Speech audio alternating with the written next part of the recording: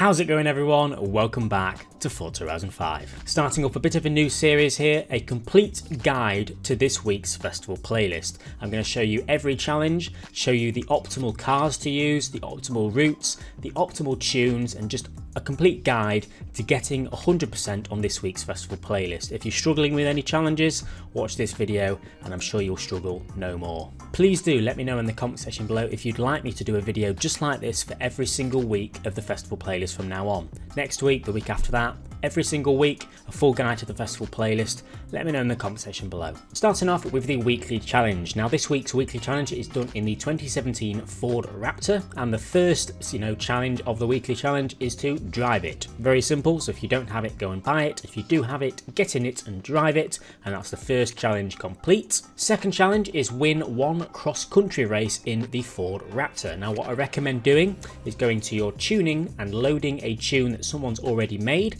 As you can see here, this is the one I picked. It just makes the Ford Raptor really quick, helps you win the races just a bit easier. Once you've plonked on some kind of off-road tune, go ahead and do this country race right here. This is one of my favourite ones to do. It's very easy, it's very fast. And the third weekly challenge is 9 Trailblazer stars in the Ford Raptor. Now you can do any Trailblazer you like, however, in my opinion, this one here is the easiest one, and you can quite easily get 3 stars on it with the Ford Raptor, meaning you only have to go back and do it 3 times. There's a spawn in, fast travel up to this area, and just go in a straight line under the bridge into the Trailblazer exit. The fourth challenge is get 500,000 skill points, not in one go, just accumulate 500,000 skill points over time.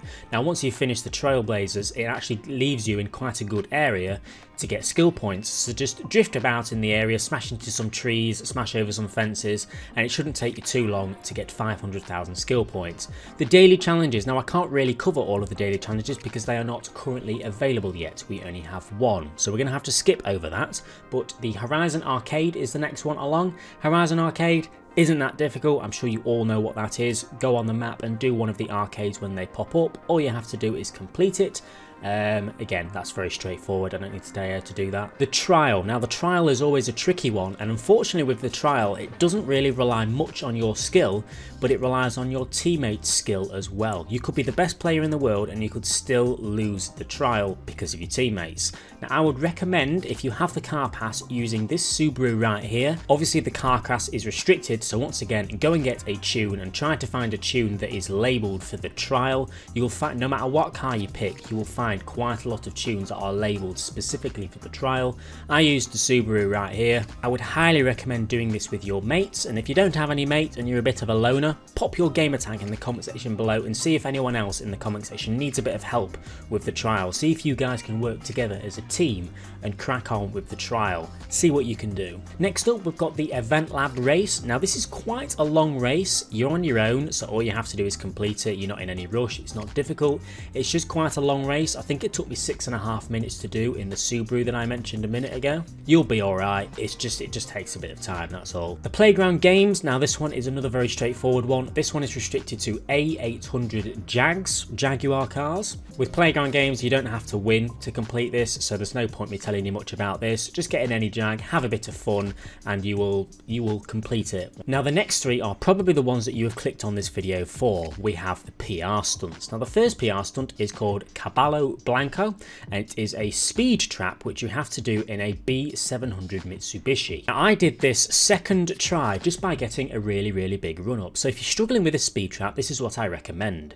Go to the tuning and make sure you pick a B700 tune that is for off-roading for whatever car you pick. I picked the Mitsubishi Evo 9 and this is the tune I used, so if you want to copy me exactly, pick this car with this tune, or a very similar tune at least. It's off-roading. You need to get 130 miles an hour through the speed trap, and I recommend going up the hill. You don't want to be driving uphill for the speed trap, so you want to drive downhill, which means starting uphill. So if you start somewhere up here in the trees and just figure out where the line of sight is to the speed trap, and just get a huge run up, as you can see on screen, and you will eventually go past the speed trap and get over 130 miles an hour. It's quite tight, I can see why people are struggling with this one, but that is how I did it in the Mitsubishi Evo 9. If it's possible in any other cars, again, pop it in the comment section below, help each other out. The next PR stunt is a speed zone called El Gancho, which is restricted to A800 Porsches. There's quite quite a few rally-based Porsches. I used this one here, and once again, go to your tunes and have a look for someone else's tune, which is specifically A800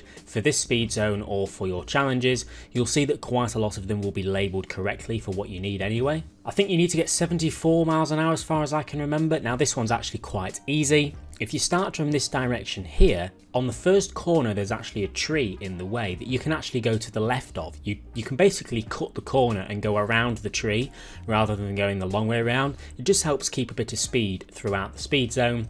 And as you can see, I absolutely smashed this one. You shouldn't really have many issues with this speed zone whatsoever if you get a nice tune and use one of the rally-based Porsches. The third PR stunt is definitely one of the hardest PR stunts we've had on the game so far when it comes to festival playlists, and it is the Trailblazer in City Escape. It is restricted to B700 Volkswagens. Now the key to this, in my opinion, is to get in one of the slowest Volkswagens there is, one of the D-class ones, as you can see on screen, and then use all of the remaining P points that you have to upgrade it. You can usually get quite a bit of power out of it, and that's all that matters on this Trailblazer, power, because it's basically just 2 straight lines and 2 corners. What I recommend you do first is go to the Trailblazer, set a destination, a waypoint to the exit, so that when you go through the Trailblazer you can see which path to take. It's quite easy to figure out, or just follow the path that I take on screen.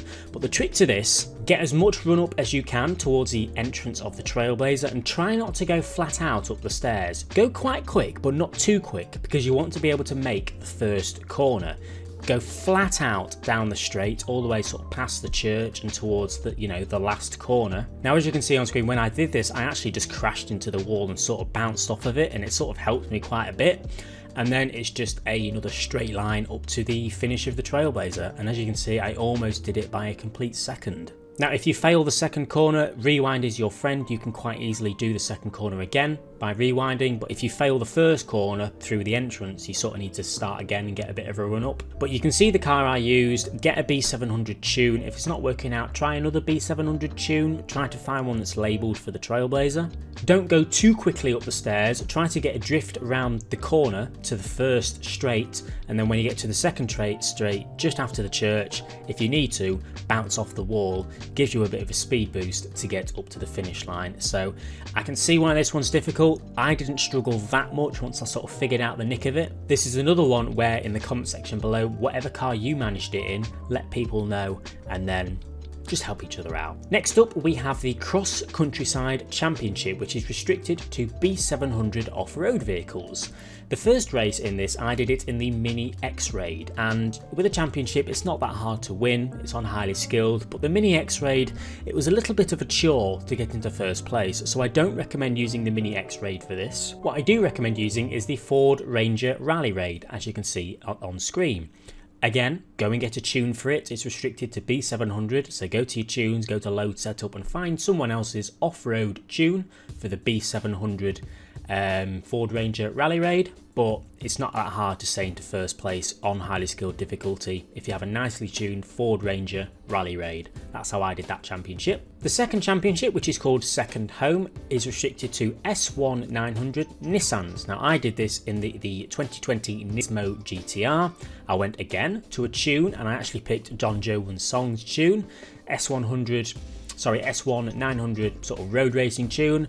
Very easy. It's 3 street races. The first one's actually in the city, 3 tunnels. That one's a little bit tricky, but the other 2 are sort of out in the open on the long straight roads. Very easy to stay in first place. Get a nice tune on it.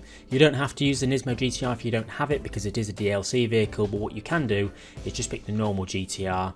A very relatively modern Nissan is what I recommend, along with a nice tune on it, but you can find your own tune. After you've done them 2, we have the photo challenge, which is very simple. Take a picture of a cult car at Teotihuacan, if that's how you pronounce it. Again, you can go to your car list, you can filter your cars down to cult cars. I used the BMW iSetter, and then the place where you need to take the photo is on the screen right now. It's the pyramids at one of the drag strips. Horizon Open is a very easy challenge this week, because you will probably get this automatically just by doing your playground games. It's basically get some infected kills while playing infected. You'll probably do this naturally anyway while playing playground games, as I just said. And then the final challenge is monthly rivals. Get a clean lap on that in the Ferrari SF90. Once again, it's very simple. There's no pressure with this because if you wanted to, you could just go around the lap as slow as possible, not hitting any walls, and get a clean lap. That's what a clean lap means. Don't go off track and don't hit any walls, but you don't have to do it quickly. You can just go slow if you want. Do one lap, exit, and there is your monthly Rivals clean lap point completed. And that is a complete guide to this week's festival playlist. You've got absolutely everything you need to know. I didn't go into specific about which tunes I used because it's quite easy just to find the tunes yourselves. Go to the list, look for ones that are named with what you're doing. If you're doing a Trailblazer, find one that's named Trailblazer. It's not that difficult, honestly. If you're having any issues with anything, let me know in the comment section below, and please do let me know if you want me to do one of these videos every week. Every single Thursday for every festival playlist, I will do a guide on how to complete all of the challenges and the optimal cars and the optimal tunes. Please do let me know. I'll see you guys next week on week 3. Leave a like if you've enjoyed, subscribe if you haven't already for more Horizon 5 content, and I'll see you all later.